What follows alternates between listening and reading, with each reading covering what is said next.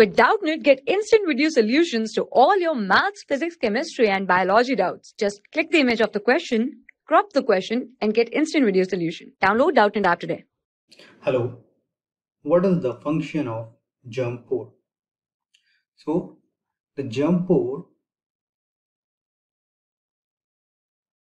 is present on the outer part of pollen grain, that is exine. Alright, so let's see the structure of pollen grain. This is exine part that have sporopollenin over it, while this small part where the sporopollenin is absent. This is sporopollenin,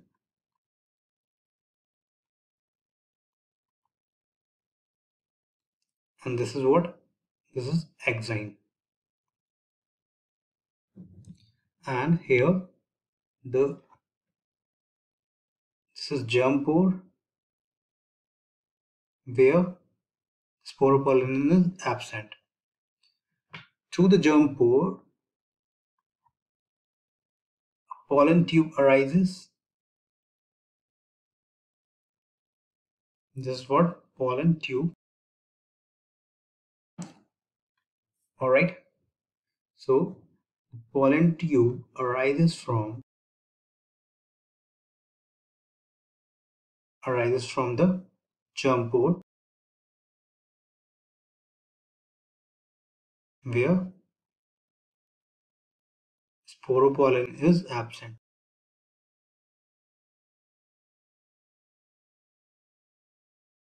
Alright, so the male gamete reaches to ovary via this pollen tube. So according to this, the germ pore is present on the outer part of the pollen grain, that we call exine. Alright, and what is its function? The pollen tube arises from the germ pore.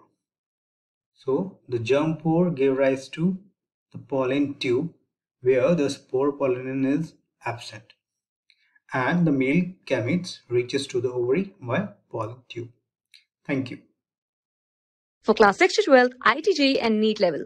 Trusted by more than 5 crore students. Download Doubtnut app today.